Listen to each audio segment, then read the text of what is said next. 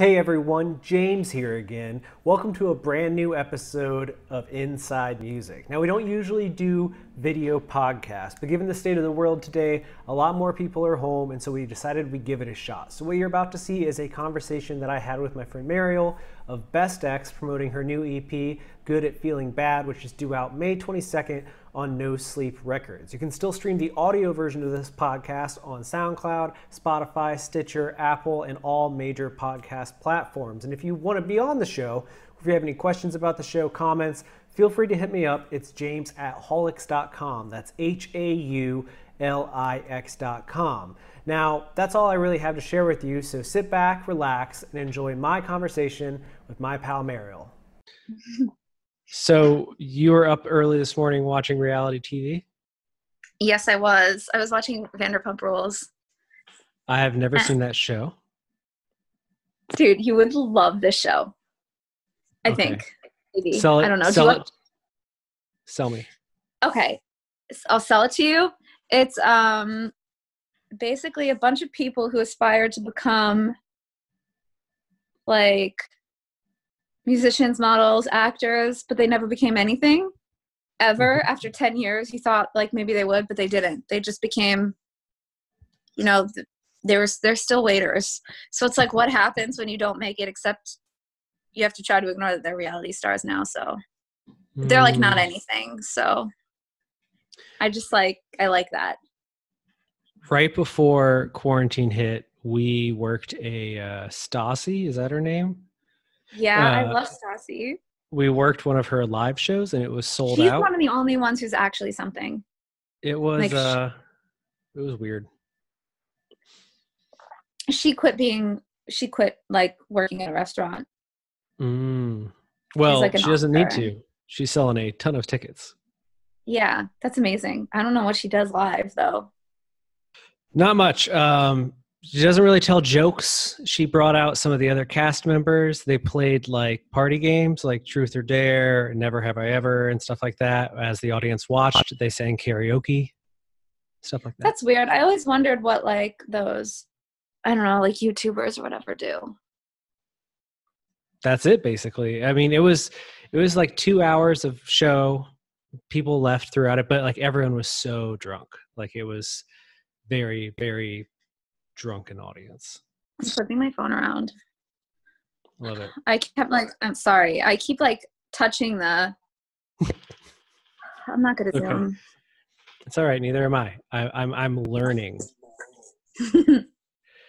As I've been working on the addiction show a little bit, I've had to do more and more Zooms to like recreate the in-person experience.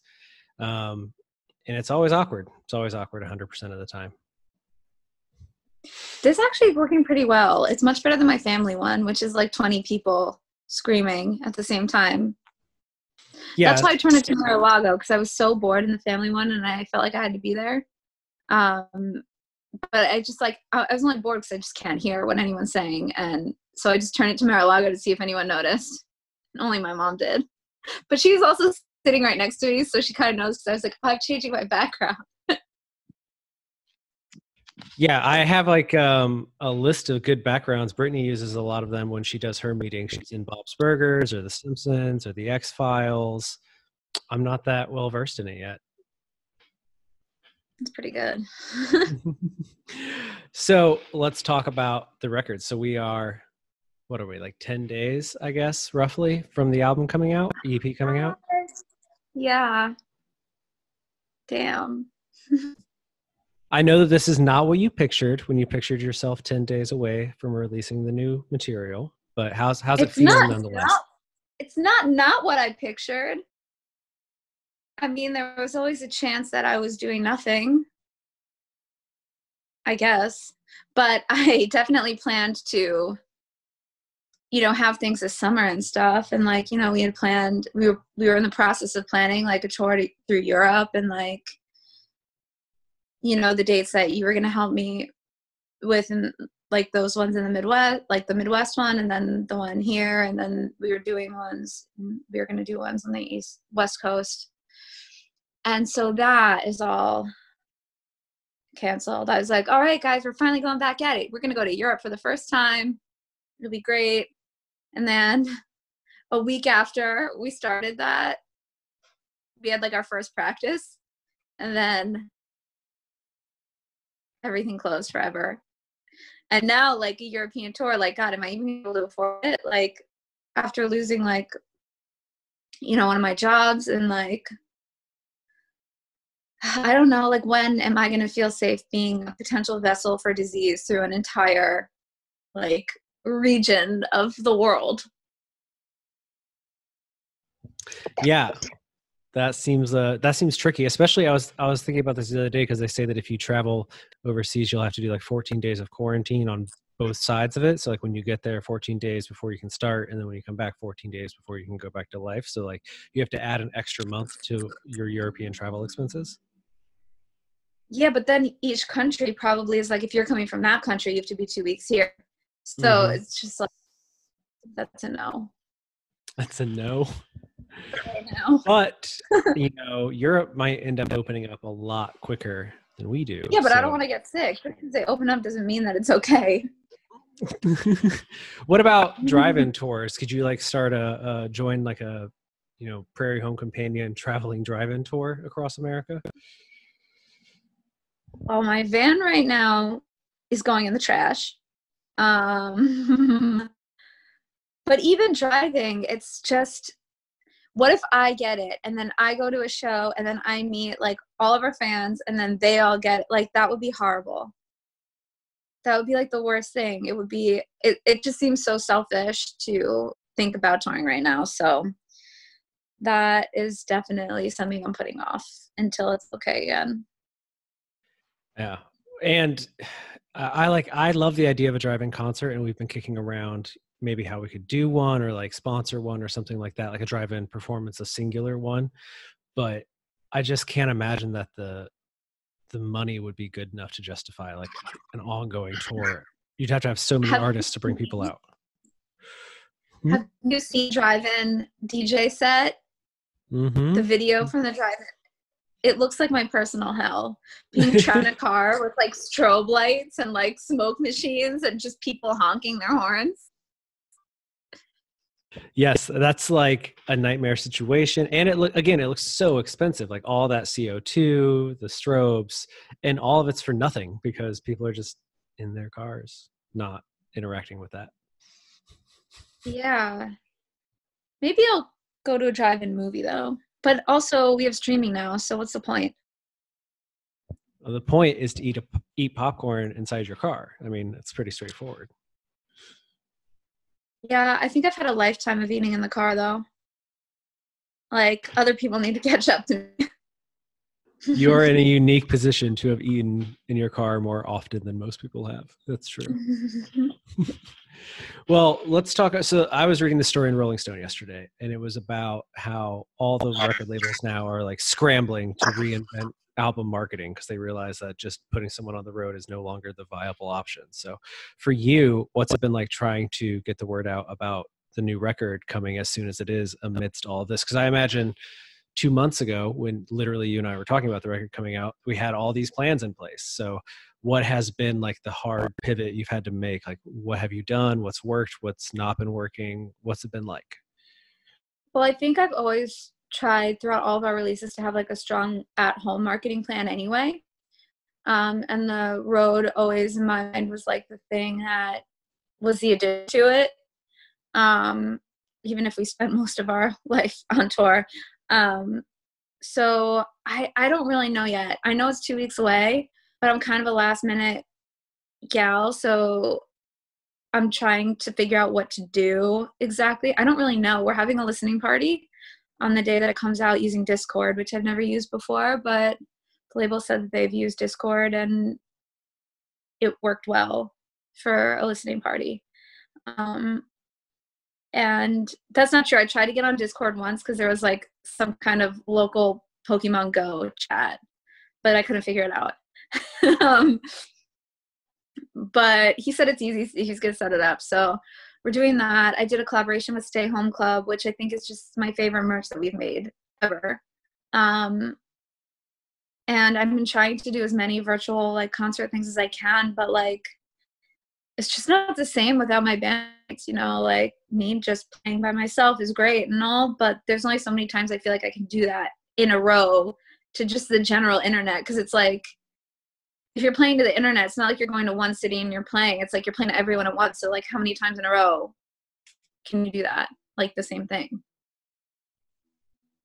Absolutely. And we've been talking about it internally, what artists can do. And I've seen some like bands that are going on virtual tours. That's like a term I keep hearing. And I think that that's dumb because of what you just said. Like there's nobody that's like, well, they were on Rolling Stone today, but I only read Vice. So I'm going to wait till they do the Vice date of their live stream tour. Like that's not how it functions. I do think that there's like some people that have found good ground on like Twitch doing thematic ones. I know Anthony Green has been doing like, I'll play this album or I'll do a covers exclusive night and stuff. But again, like that's cool. There's only so much runway, right? Like before long, you're going to run out of songs. Yeah. And I only know how to play about a third of my songs because I'm a little out of practice, because we only got to have one practice.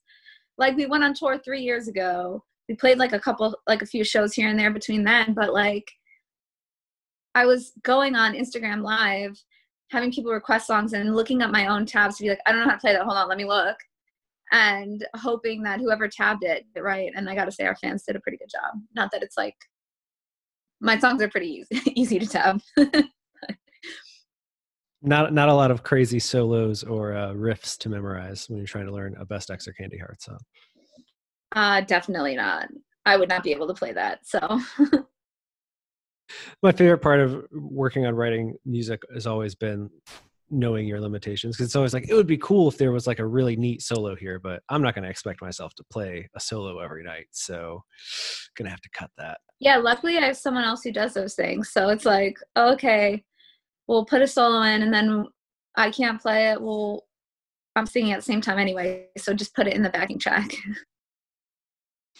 Now, the last video, or I guess the big video for the song that you've put out already, it was such a good clip and it took you a long time to put it together, I know.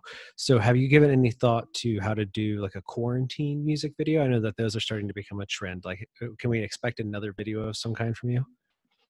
Yeah, I haven't had time to really film something, but I really wanted to make a music video for my song Good at Feeling Bad, and I'm going to do it. I just have to kind of find the time between like my job and like the album promotion. It's really like with all the album promotion and stuff, I haven't had time to do anything really else. And the last time I made a music video all by myself was the one for Girlfriend, and it took me, quite honestly, like 2 weeks of like straight only working on that.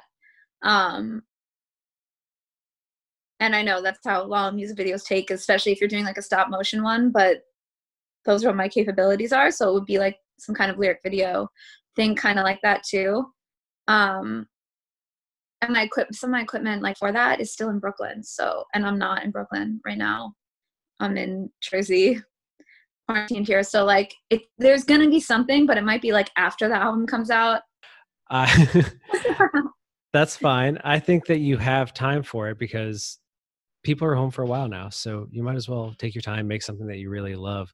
I mean, I also feel like I'm kind of a perfectionist with stuff, or at least the older I get, the more I tend to be a perfectionist about things. So like everything I make now, I'm like, how do I make this as good as it can possibly become? And it gets increasingly more time consuming to do that, which is, I mean, I guess it's obvious, but like the show that the podcast working on right now, like it's recorded and it's being edited. And now we're like, okay, well now let's add all these little bits and clips and interject all these things to make it even better. And it's like, oh my God, it's going to take so much time. And I just want to give it to people. It's a real like give and take with me. Like I want to give it to people almost as bad, if not more, than I want to make it better all the time. And it's really hard to find that balance. I think I've worked really hard to learn how to just let that stuff go, because, you know, when we first started recording in a studio and stuff, it's like we only had a certain amount of time, that was it, and we could not go back and we could not do more. And now as like a DIY artist, I mean, we've always been super DIY, but like our recording process wasn't, and now it is, where I'm like hiring someone for like bottom of the barrel, like, you know, I can't afford that much. And I'm just trying to be like, whatever you can do for this amount of money in this amount of time, we got to get it going. So I've learned to just like let stuff go. Cause usually other people don't notice. It's just like I notice because they can't read what's in my brain. So just like I'm sure with your podcast, no one would notice if the stuff that you're thinking of adding was not there. Yeah, I was watching a video from the Punk Rock MBA on YouTube, and he was talking about how at some point he stopped adding all these like little in jokes and clips to his YouTube videos, and it didn't change the amount of people that watched them or how long people watched them, because he realized that a lot of people just listened to it and they didn't even notice that there was like a clip on the screen or something like that. And it made me think like how much of like what we think needs to be there doesn't actually need to be there. Like what is the, not the bare minimum, but like what is it that people expect, and how do you find what that level is and then not do 2 times as much? Exactly. Well, how has your creativity been during this time? Because you and I talk about it a lot, but most people probably don't know. So what has it been like for you finding a creative groove, if you have? Like how long did it take you once it's all set in to be like, I guess I should keep making things because that's what I do? Like 30 seconds. I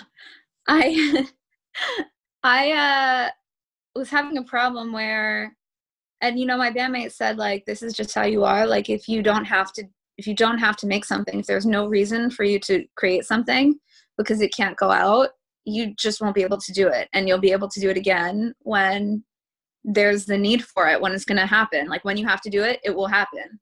But I haven't been able to really write anything that I like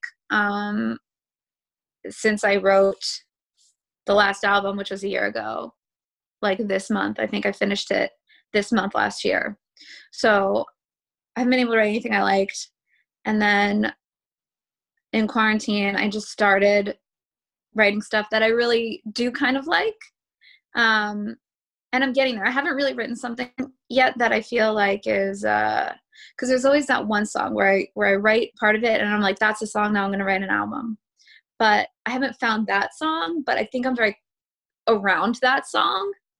So I think it'll happen soon. I think, I don't know, just like, because I changed my whole scenery, you know, I went back home and I quarantined alone for 2 weeks. So I didn't like get anybody sick if I was. And during that time, I just really started writing again and it helped. Now I moved again, so I don't know how much I'm going to write at my sister's house, but you know, we'll see. I mean, that's like the great pop rock, pop punk journey, is to eventually go back home and then write an album about returning home. Yeah. It was not really, not that inspiring, but it does put me back in that mindset of like where I wrote some of my songs for, what did I write there? I don't even remember. I definitely wrote something there. Oh, I remember. The first thing that we recorded, not the demos, but Everything's Amazing. We recorded that halfway in the room that I was staying in. So I guess that's inspiring. I was sleeping next to the drum set. Yeah, I mean that's punk rock to a T right there. And this is like so many songs about, you know, waking up in your childhood bedroom or realizing how much things have changed. But it's interesting because you spent so many years on the road writing songs about experiences on the road or thoughts you had while traveling. And now you're about to release a CP that's a lot more introspective in a lot of ways, I think. And here you find yourself in a situation where almost being forced to be more introspective. Like the last EP was like, this is what I want to write about now. And now life is like, this is all there is to write about. Look inside. What's going on? Yeah, there's nothing because the way that I write is always, I'm like, okay, I have no inspiration. I'm really bored. I'm going to go out all night, have a lot of fun, see what happens, and see if there's anything there that I can write about it when I wake up, or like, you know, a week from then once I processed up that night and was no longer hungover or whatever. But now it's just like I have to think about things that have happened in the past and try and process them more. Like you're absolutely right. It's definitely much more introspective because I'm not doing anything. Now you're opening all those wounds that you've been trying. You almost have to open the old wounds and be like, well, I know I've been avoiding thinking of processing these things for years, and now I have no other choice. I think that already happened to me when I got home from tour and just stayed home. It really forces you to like, you're like, okay, what do I do now that like I have to deal with issues and I can't just go to the next city and it's like respawning in a video game where nothing bad happened. I'm interested to see what the New Jersey influence on the new material will be. So it's a different vibe than New York overall. No, New York is still, I think, I live so close. The part of Jersey I live in is so close to New York that it's not like Bruce Springsteen-y, you know what I mean? Like that vibe of like working class or whatever. Like, you know, I'm a writer who works at home, so I am blessed and privileged and don't have that experience. So you're still just a little bit of Carrie Bradshaw, even though you're in New Jersey. Like so much that I could never relate to Sex and the City. And I'm like, this is insane. How could someone like, no one lives like this? And then this year I was like, oh shit, I'm like a poorer version of that. It's not that fun. It's a little fun. I think you could totally sell that TV show. It's just girls meet Sex in the City. It's just broke girls and Sex in the City. It's fine. It's perfect. Yeah.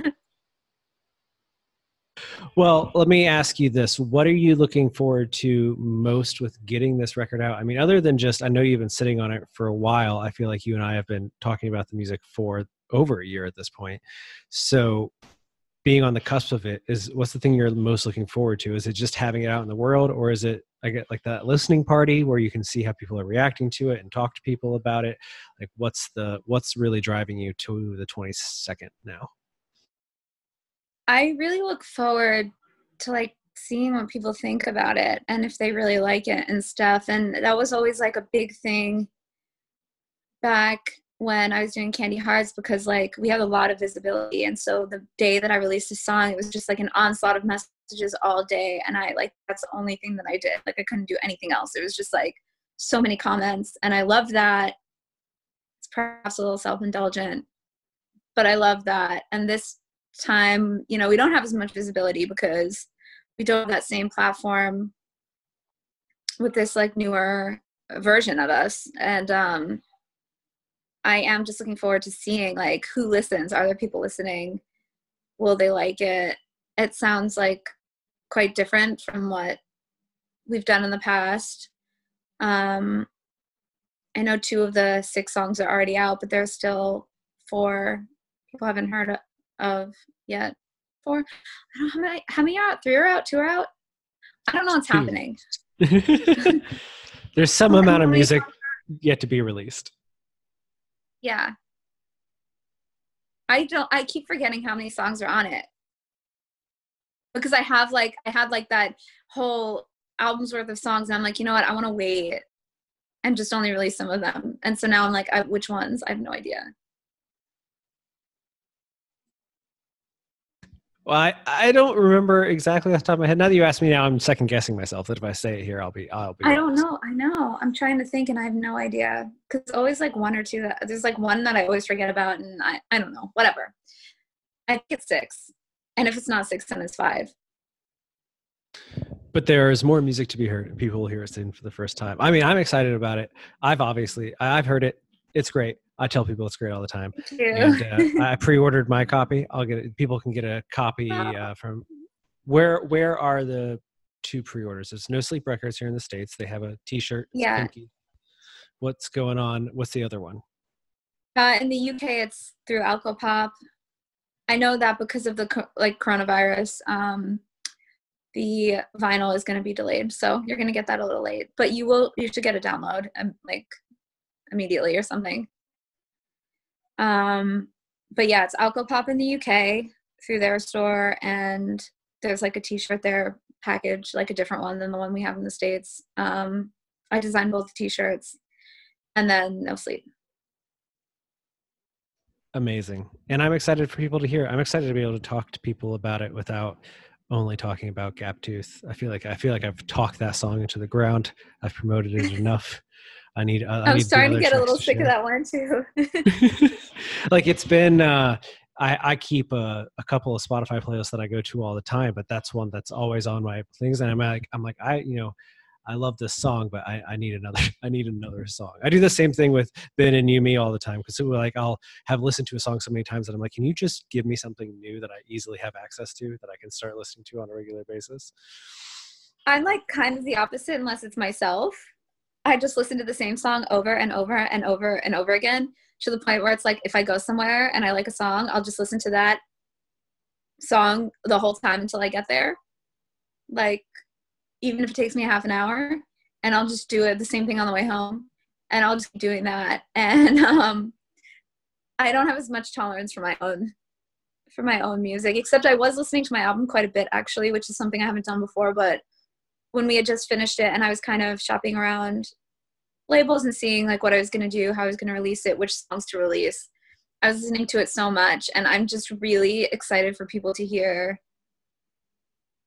There are 2 songs on it that are not out yet that are just like totally different from what I normally do, and I'm just like really interested to see if people are like, because I sent it to one of my friends who's like a music critic, and he was like, not like a bad like he was like, this is like wild and I think really good, and he definitely liked it, but he was like, this is just, there's a lot here that's like unexpected. I think that's a good summary of the entire release as a whole. It's unexpected in good ways. I do, and I know you appreciate this because you write about music too. I do love the industry dance of how you tell someone that you're not sure about something, where you're like, oh, it's interesting, it's provocative, it's definitely different, and I think I know, I love that. Yeah, it's like that, trying to find the word to be like, I don't know. At least the people in my inner circle, you know, they're like, no. Like when I released, the same person when I released All the Ways You Let Me Down was like, no, why'd you make this? This is not as good as your other one. You lost all your soul. And I was like, how dare you? You're totally wrong. I did not. This is exactly what I wanted to make. And then in retrospect, I listened and I was like, no, actually, I see where you're coming from. Not that I don't like that record. I love that record. But like, I got what he was saying the shortcomings were. Absolutely. And I hit that recently with Ben working on the new Yumi stuff, because he'll send me, some mornings I'll wake up and I'll have 4 voice memos at like 7 in the morning, and he'll be like, I wrote a song this morning. And I'll be like, I mean, I think we can keep like this line, but it is like but that's how you know you've reached a true level of friendship, when you can be like, listen, I understand that this is a part of your soul you're sharing with me, but I have to tell you that this is not the best part of your soul. Well, how married to it could he be if you wrote it in 20 minutes? Sometimes the 20-minute songs are like the biggest songs. No, I know you might love it, but like I feel like when you write a song in 20 minutes or whatever, you might love it and be like, this is the hit, this is it, whatever, but you're not like deeply attached, you know, in the same way you are to something that took you a really long time to work on. Whereas if someone, like, if you just shoot off your first idea to someone and they're like, oh, maybe you should change this, it's not like, what? You know what I mean? Oh yeah. I mean, sometimes I do encounter people who'll be like, I've worked on this record for the last 4 years. And you're like, I don't know how to tell you that you might need to work on it a little bit more.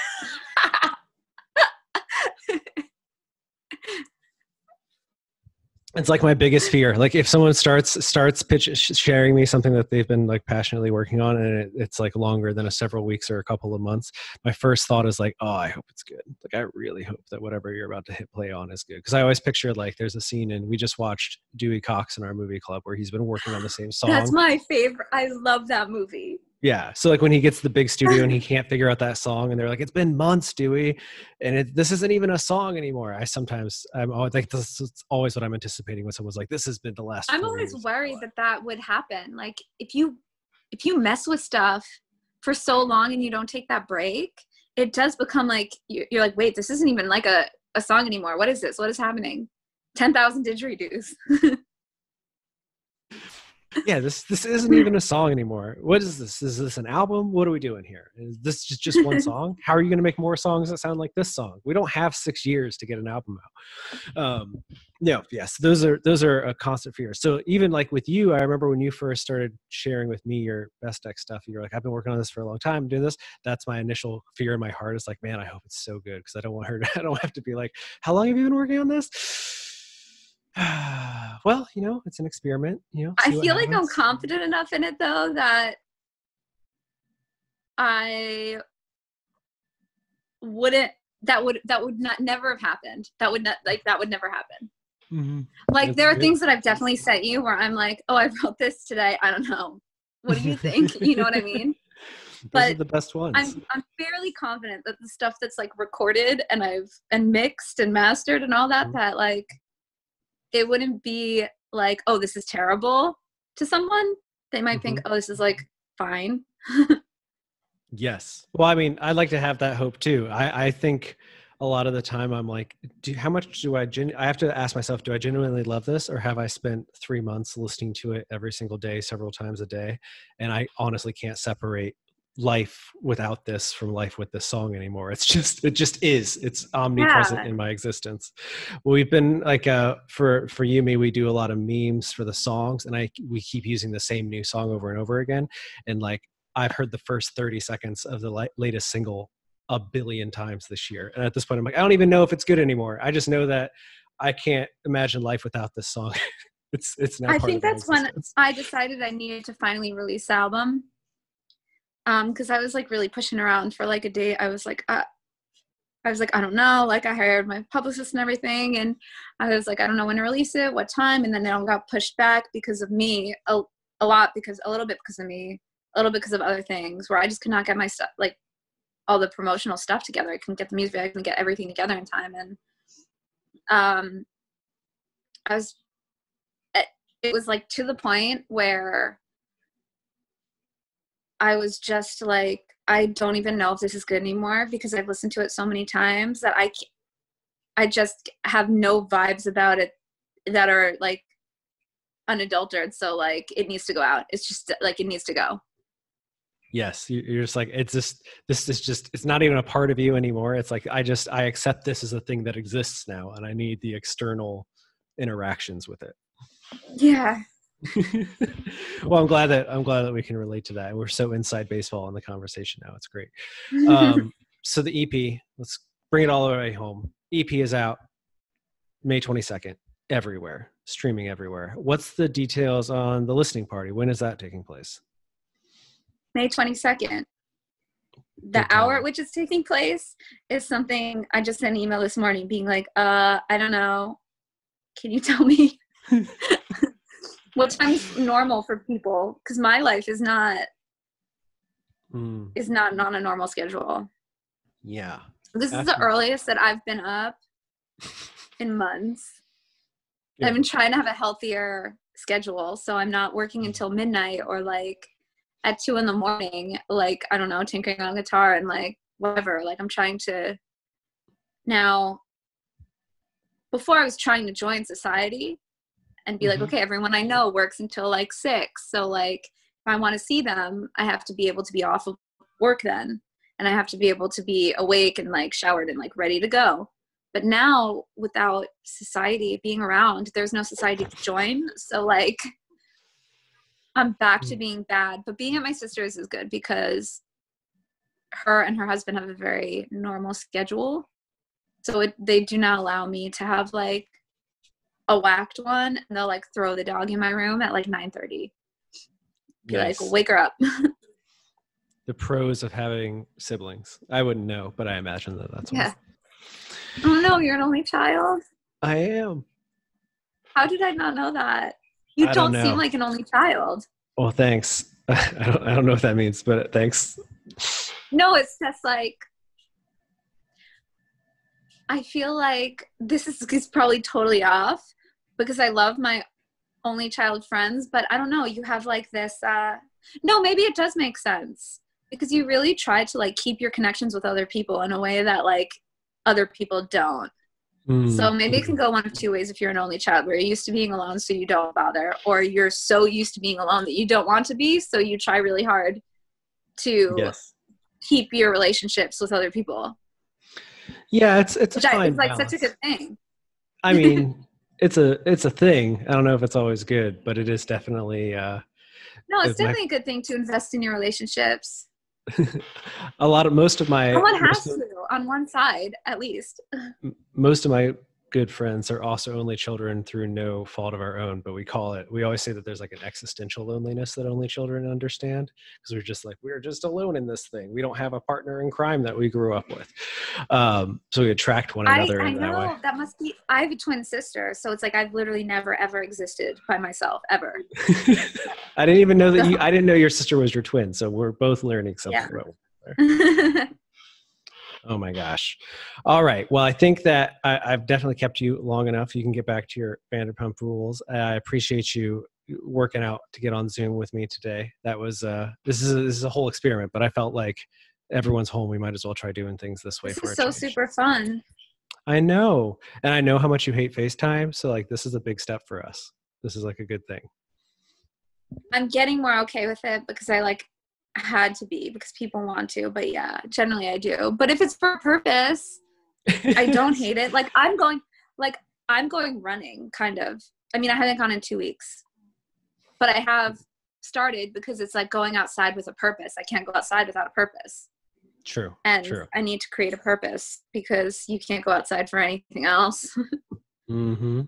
I got the shoes. I haven't actually done the exercise element of it, but I did get the new shoes. So I got the shoes and went a couple times after I got the shoes, and that's kind of it. But I'm going to start again. It was just bad weather.